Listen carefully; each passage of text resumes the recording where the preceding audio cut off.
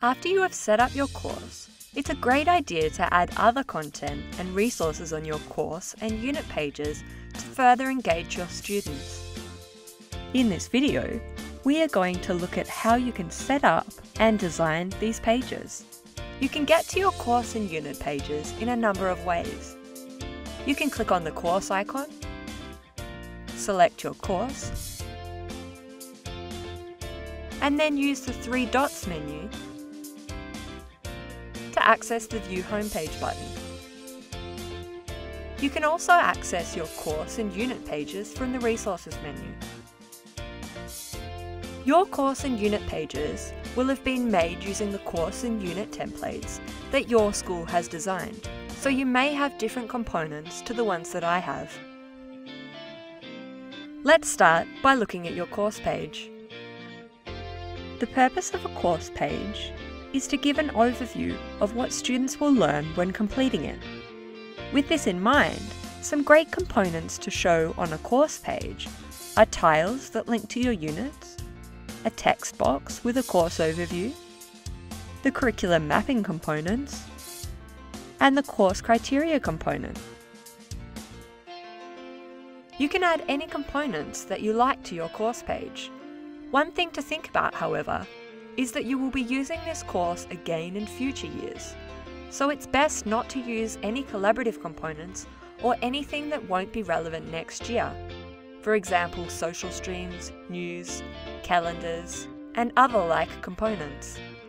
Only put things that you will want to use again and again on your course and unit pages.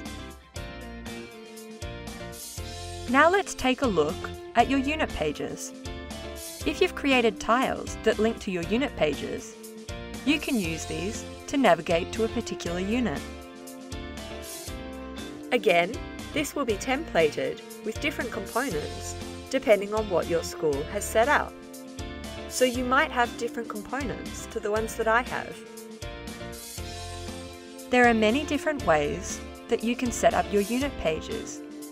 These may vary across subjects, teachers, and cohorts of students. Some great components to use on your unit pages are text boxes for overviews, tiles to link to other units, images, links, and files. You will see that you already have a course builder component on your unit page. This will be populated with all of the tasks, quizzes, and due work that you have already set up. It's important to note that students and parents won't see the course builder. This is only visible to teachers and is used for teachers to build coursework. The only way for students and parents to see the content in the course builder is for it to be linked to the class page. They will then see this content on the class page, but never on the unit page. So you don't need to worry about students and parents seeing work before you have made it available to them. You can add new things to the course builder by clicking on the Add buttons. You can also add new things by going into the Courses area.